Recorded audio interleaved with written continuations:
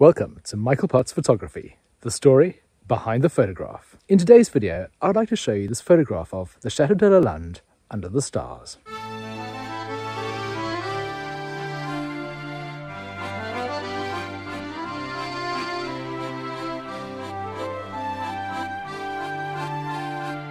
The chateau is located in the centre of France, in the middle of the countryside, and has very little light pollution. It's somewhere where I've spent a lot of time gazing up at the heavens. If you are interested in knowing more about the day-to-day life of this historic building, have a look at the Chateau Diaries. There's a link in the description below. It is a bed and breakfast, which means you can come and stay here and look at these very stars. The current chateau was built in the mid-15th century, but we believe people have lived in this area for a long time before that. The oldest part of the castle was built just at the end of or just after the 100 Years' War. During that war, this area had seen some quite fierce fighting. The Black Prince had laid siege to Limoges, and in 1356 had marched an army in the vicinity of this castle, past Châteauroux and towards Issoudun.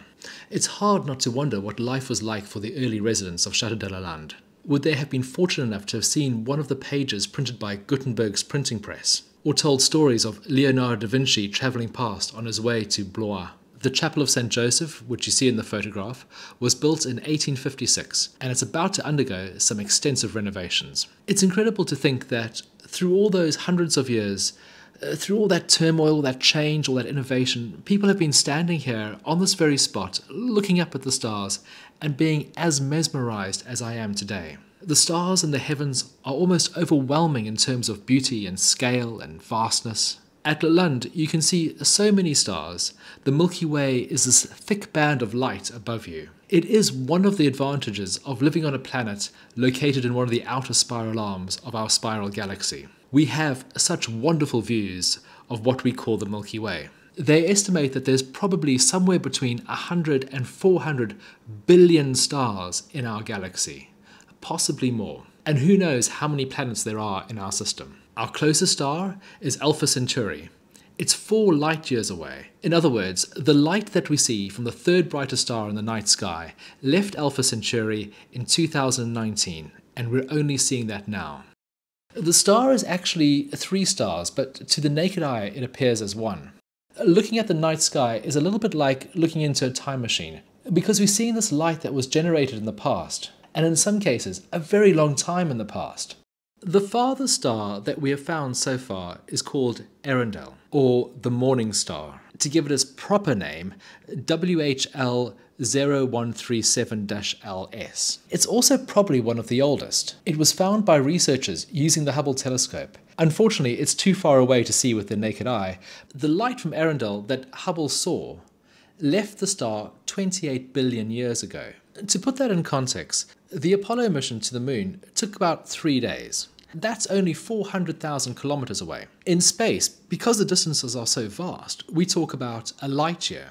A light year is the distance that light travels in a single year. And according to NASA, that's 9.46 trillion kilometers. So that makes Earendel very, very, very far away. The brightest star we can see is Sirius. It's also known as the Dog Star. In ancient Egypt, Sirius marked the flooding of the Nile. And that's what I find amazing about the night sky, is that each one of these stars has a completely different story, that there's so much fascinating information about each one. But when we look at the whole, it just looks like a series of pinpricks on the curtain of the night sky. The edit on this photograph does get fairly complex.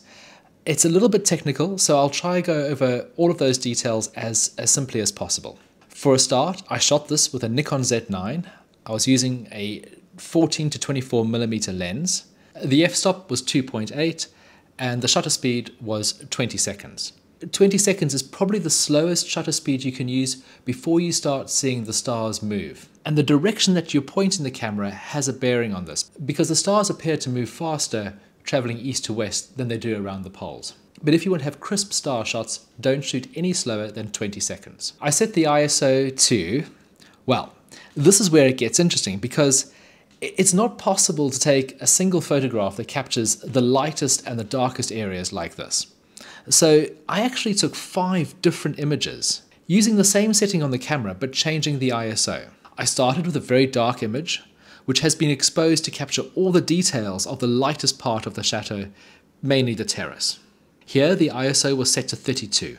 Then there were 3 intermediate steps: ISO 320, ISO 1250, and ISO 2500. And all of that covers the different details in the foreground. But then I needed to create an even lighter image to capture the stars. So here I'm using ISO 8000. And you can see in this picture that the stars look great, but the building is completely washed out. I've set the camera on a tripod, so each of these 5 shots are identical. The first step is to reduce the noise in each image. The noise on ISO 8000 is very high.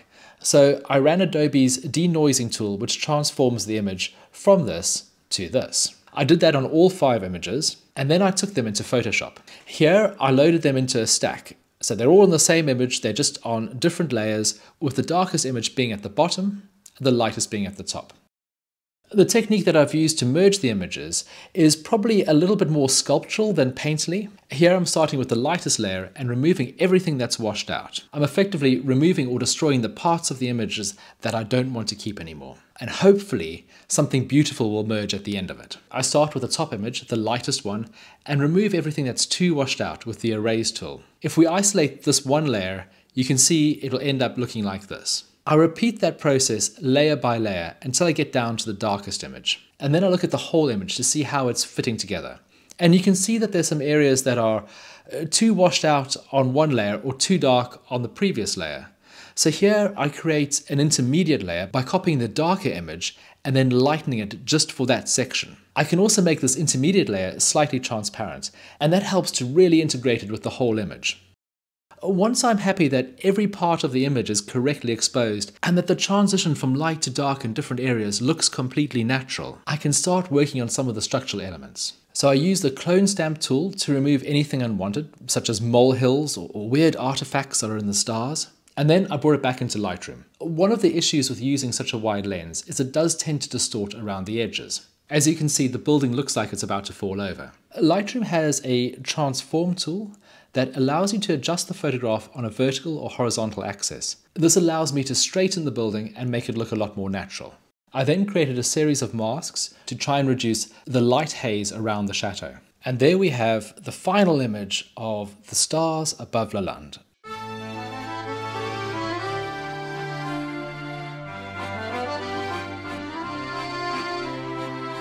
Thank you so much for joining me for this look into star photography above the Chateau de Lalande.